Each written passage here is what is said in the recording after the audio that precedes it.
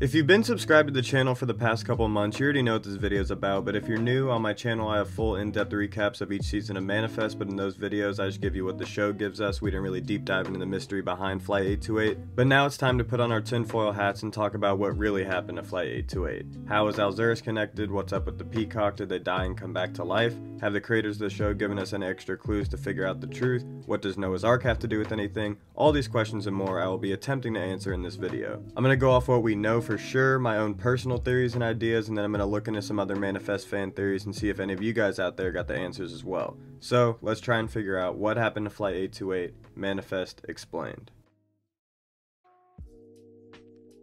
Now, I'm not about to do a full recap of the show because I already spent months on those and they're linked in the description and at the end screen of this video. Had to plug them real quick, but we do need to provide some context first. So at its core, the story is loosely based on the real life event of the flight from Malaysia going missing without a trace in 2014, but what if that plane came back 5 years later? And what if, for the passengers, no time had passed? Well, that's where we get Manifest. In 2013, Flight 828 took off for a routine flight home from Jamaica when the plane seemed to disappear in midair after going through an electrical storm, specifically the phenomena dark lightning, and that is a key element to the mystery of Flight 828.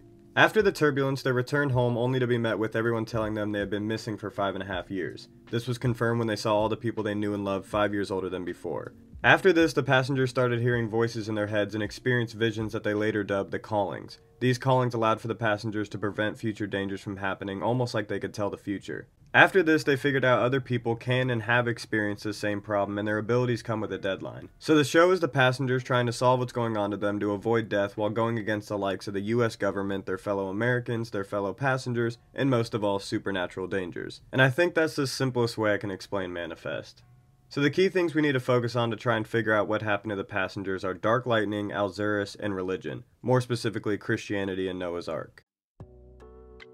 The idea that the callings and what the passengers experienced being connected to God were very present long before we got to the piece of Noah's Ark at Eureka. We saw it first with Adrian, who played the perspective of the affected turning to religion because nothing else could explain it. But then it turned to the idea of resurrection once we saw the tail fin get unearthed. But I personally didn't think it was connected to religion until we got to Season 3. So Season 3 established that the gemstone sapphire is another piece to the puzzle and could potentially be behind what happened to Flight 828.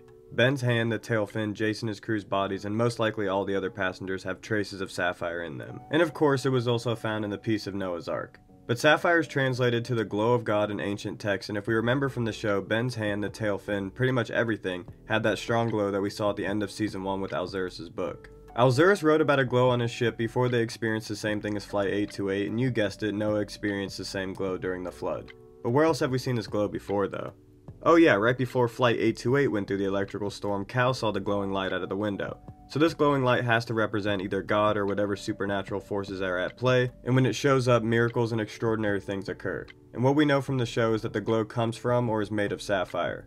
Along with the glow, we gotta talk about Noah though. So it seems like there are a lot of parallels between Ben, Noah's Ark, and the rest of the passengers, but we don't get any concrete answers at the end of Season 3. Did Noah cause the flood, or was he warned of the flood? And do his actions and intentions mirror Ben's now? Either way, we gotta talk about how Noah's Ark is connected. So I'm gonna dip into my own theories a little bit real quick, but I believe that the flood that led Noah to building the Ark was one of, if not the first instances of this glow and callings working their magic. And this is maybe where we get the first reference of a lifeboat, but I'll get more into that in a second. But one of the animals on the boat was a peacock, and this is one of the biggest clues we are shown throughout the entire show. It's on the papyrus, Cal finds a peacock feather, multiple passengers see a peacock, it's in a lot of ancient texts, it's inscribed on that one guy's pocket watch that saved his dad's life, but more importantly there are traces of peacock DNA in the driftwood that confirm its biblical origins. The peacock has been the main thing I've been trying to figure out this entire time, but all I know is that the peacock clues in the first 2 seasons had to be the callings trying to tell them it's connected to Noah's Ark and possibly God too.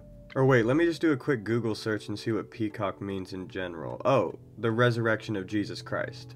So Olive definitely brought this up at some point, but maybe I just missed it. But yeah, in Christianity, the peacock has been used to represent the resurrection of Jesus Christ, meaning the callings of the peacocks have been signs that they were resurrected.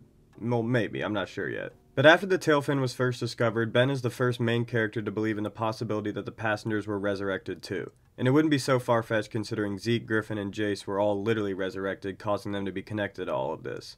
But wait a minute, the glow is there right before a miracle happens, Jesus being resurrected was a miracle.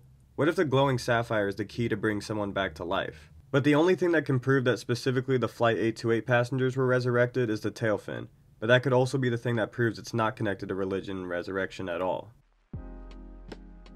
So personally, I side more with people like Sanvi, Vance, and Gupta when it comes to things like this, even though nothing like this has ever happened, but in the world of Manifest, we are now going to talk about the possible scientific explanations, not religious or supernatural. So when it comes to answers, we kinda got one in the very first episode. The plane went through an electrical storm, and during this, a phenomenon called dark lightning was involved. Now we are going to talk about time travel and teleportation theories in a later segment, but dark lightning would be the cause of any of these situations to take place. Now again, there still is another season, but from what we know about dark lightning in the show is that they simulate it to test on the wood in the tail fin, which causes them to disappear and return. Sound familiar? Where they go and for how long they don't know, but this could easily be applied to the passengers. But you have to add in one more ingredient, sapphire. When the glow is present and the dark lightning occurs, you experience what Flight 828, Zeke, and Alzurus did. But there has to be a more scientific explanation of what happened, right? Well, besides dark lightning and the DNA marker that only the passengers and people who are resurrected have, the show and specifically season 3 leans more towards supernatural. But again, in the world of Manifest, let's go off of fact. Well, kind of fact. What can we compare this to? So in the 1500s, a ship captain named Alzurus was out at sea with his crew when they experienced a storm very similar to the electrical storm Flight 828 went through, and it's believed that dark lightning was at play here as well. But during the storm, he looked up in the sky and saw what he described as a metal dragon, but we later find out this was Flight 828. But we'll touch on that with the theories, we're still just laying down the facts right now. But after this storm, his men experienced callings, and the ones who went against them had to jump off the ship, creating the lifeboat theory. But nonetheless, after Ben and his team find Alzurus' journal, they use it as a guide to figure out what the callings mean, because based on the book, Alzurus' ship went through the same thing Flight 828 did, all the way down to the glow. But what Alzurus' story established is that Flight 828 and his ship were at the same place at the same time for just a moment, and his experience established the majority of the rules for the callings, which includes the lifeboat theory. So I know you're probably wondering why I haven't brought up the death date yet, but I just feel like it didn't need much of an explanation and it didn't really lead to any answers we were looking for, but it's important for the lifeboat theory. So the theory is that all the people who experienced a resurrection-like event are put in the same lifeboat, and if someone goes against the callings, it can sink the lifeboat, or to put it more bluntly, they die. Now it's established in the show early that for however long the resurrected were dead or gone for is how long they have to live when they come back. 828, 5.5 years, Zeke a year and a half, and so on. But they believe, and so did Alzurus, that if you follow the callings you can survive the death date, and we saw this with Zeke. But back to the lifeboat theory. If someone doesn't follow the callings like we saw with Jason and his crew, they all died because he metaphorically sank their lifeboat. But this brings us to our first theory of what happened to Flight 828. So this is one of the main theories presented in the show, and I feel like it holds some merit, specifically because of the Jace story. But if we remember on the papyrus from season 3 that had a peacock feather, I might add, it showed the story of the last trial where 3 prisoners were given a second chance and then judged by God to see if they were worthy. If the Flight 828 passengers did die and were given a second chance, this would be their form of going through the last trial. The only thing is that they have to follow the rules of the callings, which kinda messes up the theory. But the majority of the callings lead to the passengers saving lives, so if the test God gave them was would they do the right thing when called upon, then yes, you could say God is seeing if they are worthy of a second chance at life. Other things that point to this being resurrection are the connections to God we see throughout the callings. Many have biblical undertones, and some are literal symbols for the resurrection of Jesus Christ. Then there's the possibility that Noah's Ark is connected and is another example of this situation. But the main thing that led Ben, the person we follow through most of the show, to believing this theory too, was the tail fin.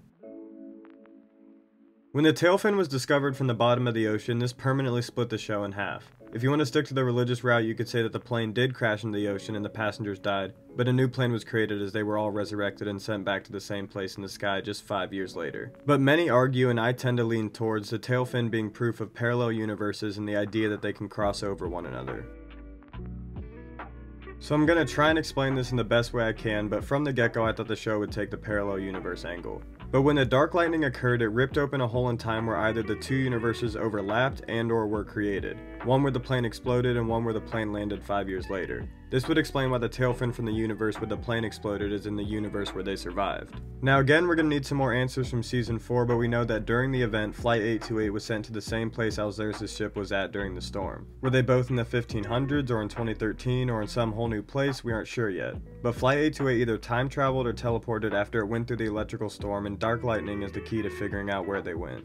But at the end of season 3 is where we're really left in the dust, because after the tail fin is returned, Cal returns from wherever he and the pilot were sent to, but is now the correct age. Meaning this could be him from the other universe, or maybe he went to the other universe and spent 5 years there, or went through a wormhole that aged him 5 years. I'm not entirely sure, but I do have my theories.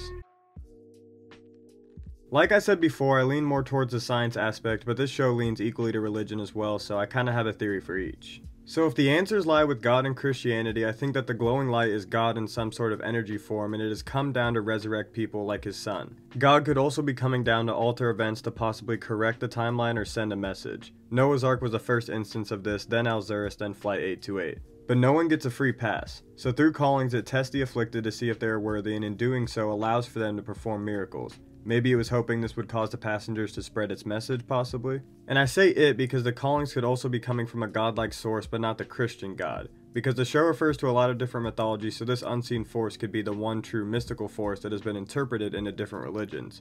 So maybe instead of God, it's like the universe is at work. But again, this is my theory in the event that the show continues to go into this route, but I really like the idea that the dark lightning caused a rip in time or like a wormhole or something. Because none of the religious stuff really explains why they went 5 years in the future. But I'm not sure where they went and where Cal went when he touched the tail fin, but there had to be a universe where the plane exploded because they couldn't have both planes, one 5 years in the future from the other in the same universe. At least I don't think so. I'm going to take a page from Futurama real quick of all sources, but according to the professor, the duplicate of every person from the newly created universe is doomed to die no matter what.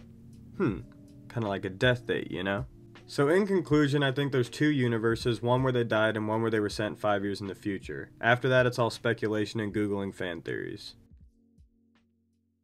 A lot of fan theories online relate to the parallel universe theory, and some definitely inspired my own theory, but I wanted to show a few that I really liked and agree with to some extent. And of course I found all of them from Reddit, and I don't really want to have to read out all of them, so you're either just going to have to read them yourself, or I'll do the text-to-speech if I can figure that out. But yeah, here are my favorite theories I found on Reddit so far. My current theory is that whatever force is behind the disappearances/reappearances and callings, let's just call it the divine, is actively moving reality toward one of two realities, based on the passengers' actions. 1. The plane exploded and crashed into the ocean. 2. The plane safely arrived in New York on time, with no time delay.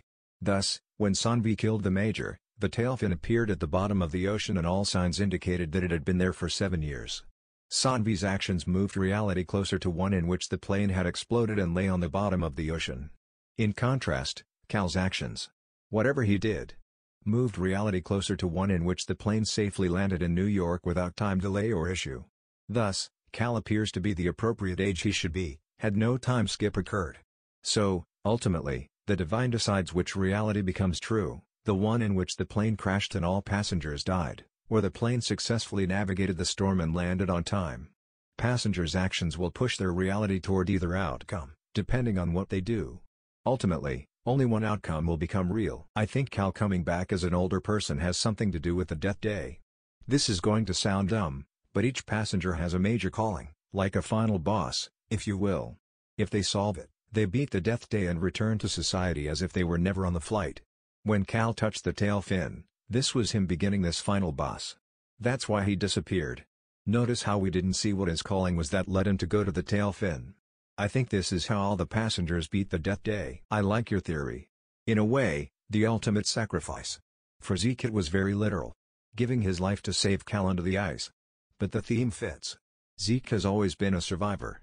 Survived the time travel, not to mention his drug abuse and, if I remember right, the car crash that his sister died in. Perhaps the other characters that died didn't make the ultimate sacrifice for them. Griffin was greedy and didn't even try. But the meth heads. While the two good brothers fulfilled their callings, they failed the ultimate sacrifice. Which was the bad brother Jay. If I remember right, like he had to be stopped by any means. But he wasn't, so without being stopped his death caused the other two's. Not as in a lifeboat but as in a sacrifice. The two good brothers' ultimate sacrifice was to give up their brother. While for Cal, it would appear his ultimate sacrifice was giving up his youth. That's why he was crying. He knew he couldn't come back until he was older. That was Cal's ultimate sacrifice. And to come back to his mother gone, literally dying in his arms, really represents his loss of childhood. He succeeded.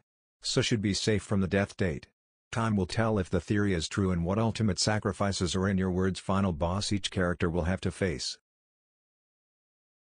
Again, I haven't found too many theories that go in a completely different direction than what we talked about today, but I'm going to look for more as we wait for season 4. I mean, this person made a 46-page dissertation about their own theory, and I kind of want to read it. And I know we probably only scratched the surface of the real answers to Manifest, but we really need Season 4 first. I feel like it's going to answer almost everything for us. But once we know where Cal went, I think it'll all come together, but for now it's all up to fan theories and what we know from the show. There's still stuff like the phrases "it's all connected and all things work together for good" that we need to get into, so I wanted to get this video out ASAP so we can discuss in the comments, especially while all you Manifest fans are on my page. I'm going to do another video like this in a little bit after I get some theories from you guys and online that I'll use for the channel, because trust me, I do not know the answers myself. So needless to say, I need your guys' help, so please leave your theories and ideas in the comments below and what's some Manifest content that you guys would like to see. But for the next couple weeks, I'm going to try and focus on getting my other content out there, like my identity video, but don't worry, it'll just be a couple of them. I'll be back soon to talk about Manifest theories in Season 4, but make sure to like, subscribe, and turn on notifications. Go check out my Identity Explained video if you want to see the type of content that's going to be coming besides Manifest videos, but other than that,